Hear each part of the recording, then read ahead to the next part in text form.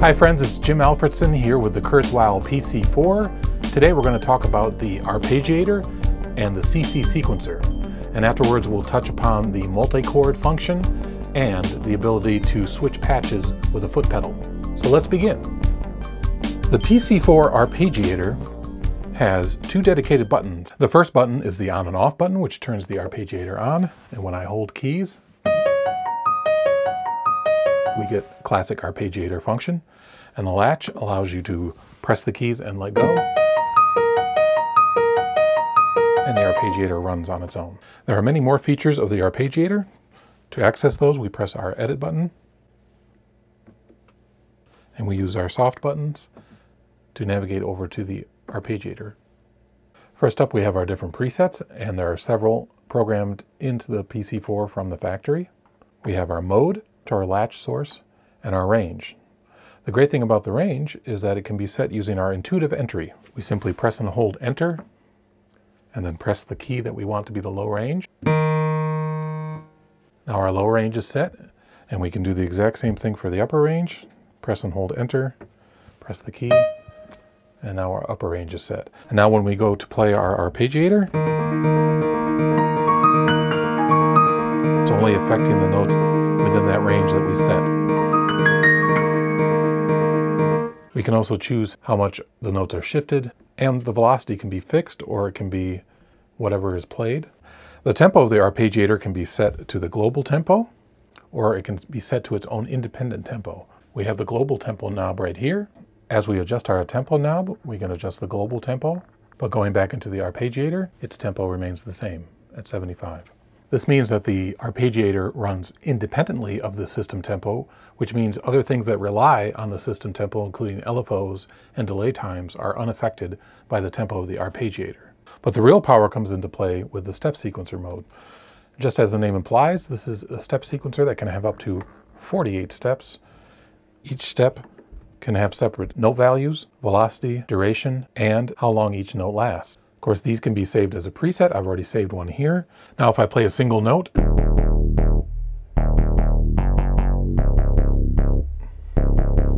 latch it, I've got a bass line running.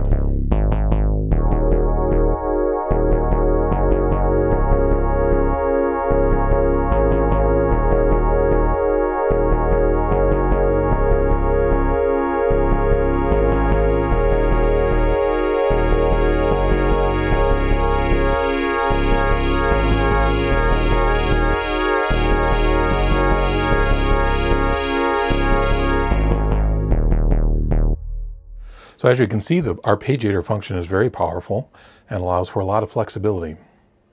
Next, we'll go into the CC sequencer. It looks a lot like the arpeggiator, but the difference is that the CC sequencer sequences CCs, or continuous controllers. These can be any continuous controller that's in the PC4, including filter, panning, filter cutoff, resonance, note, attack, decay, etc. So if we turn this on our bass patch that we just played, so that CC sequencer is affecting the filter of that bass sound. Now these bars here are each step of the CC sequencer. Each sequencer can have up to 64 steps, and there are 4 sequencers per program. So you could have filter, panning, attack and decay, note on and off, all being affected by the CC sequencer. 4 different lanes, up to 64 steps. There are several presets in the CC sequencer. Here's a simple filter. Here's a preset that does panning. And here's a preset that does filter frequency and resonance. And of course, you can program your own CC sequences to affect any CC within the PC4. Another nice feature of the CC sequencer is it has its own soft button, available right at the home screen to turn it on and off. So that's the CC sequencer. Hopefully you got a sense of how powerful it can be. I'd like to play a preset right now from the PC4 library that features the CC sequencer, affecting filter, note cutoff, and some other parameters. Here we go.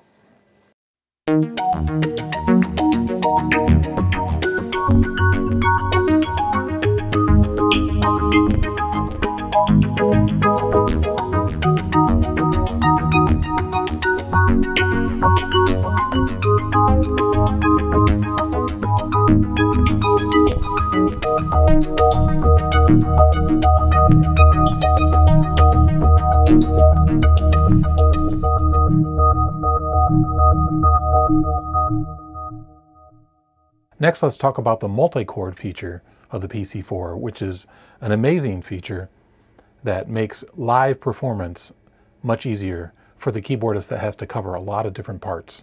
The multi-chord functionality is part of our multi, so we'll go into a multi. And here we have a basic piano multi that I created earlier.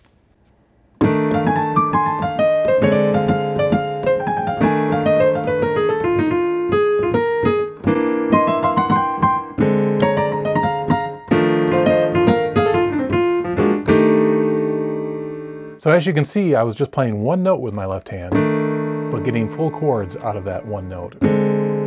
Now this isn't an auto chord feature, this is a pre-programmed feature that you have to set up beforehand, but it's extremely useful for the live musician. So let's dig in and see how it works. So here we are in our multi, and I'm using layer 1. If we go into controls, and then use our wheel to navigate over to the key switches. So as you can see, there are up to 12 keys that can be assigned, and again, these can be anywhere on the keyboard, and they don't have to be harmonically related to the chord that you want to play. This first note is the note that is actually going to trigger the rest. Right now it's set to F2, and here are the notes that actually make up the chord. So consider what this means for just a second. This means that during a live performance, when you have to cover a bunch of different parts, say you're covering a horn part, you're covering strings, you're covering a B3 part, and you only have two hands, you can actually assign individual notes to cover entire chords during the song. So it frees you up to play other parts with your hands while just holding a single note for an entire chord. And of course, this can be held with the sustain pedal and free you up to use the rest of the real estate of the keyboard. A very powerful feature for the live performance musician. The last thing I'd like to talk about are pedal overrides. So the PC4 has two sustain pedal inputs. You can see here we have sustain pedal 1 and sustain pedal 2. Both of these pedal inputs are stereo inputs, meaning that they can accept dual pedal units, and we can use one of these inputs to decrement or increment through our patches. So we don't have to take our hands off the keyboard to change sounds. Here's how you do that. The first thing to realize is this is a global setting, not a per patch setting, so we must go into the global menu. Once in the global menu, we want to use our soft buttons to navigate to the second main menu right here. And now we see our switch overrides. And they're called overrides because they'll override any function that is programmed into a program or a multi. Let's use our navigation buttons to navigate down to pedal override 2A. And we can see it's already set to data increment. That means it will increment through the patches as we press the pedal. We can also assign it to data decrement. Let's set it back to increment. I've got my pedal plugged into switch 2, and as I press the pedal, you can see it changing patches. We can also set it to change our quick access patches. So we have our quick access patches set up right here. This is my set list of sounds that I use during my set, and I can increment through those as well. Again, we go into global, main 2, and set it to quick access increment or decrement.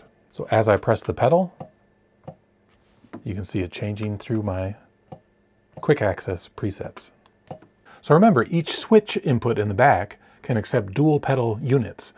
So you could set one to do increment and one to do decrement and be able to access all your patches without lifting your hands off the keyboard. So I hope you've enjoyed the video.